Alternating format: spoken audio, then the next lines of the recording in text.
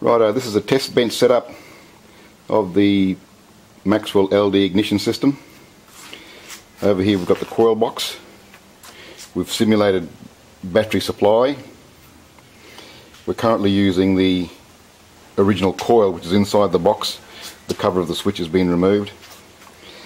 On the bottom we've got the connections to points, armature and ground, and underneath that we've got the plug lead which is going to a plug. That's the magneto, and in here you'll see the spark plug and the contact in there.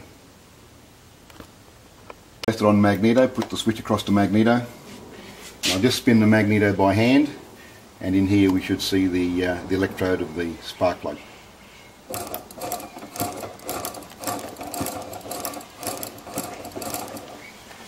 Now I'll switch the coil box across to battery.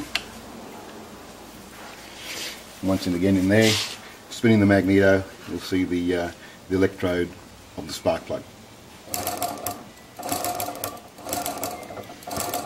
It seems to be easier to get sparks out of it spinning in the battery, which is what we want for starting, and then the magneto obviously uses some of the current not only to power the magneto but also to power the spark.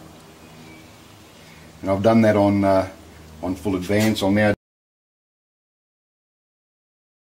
do it on full retard. Magneto.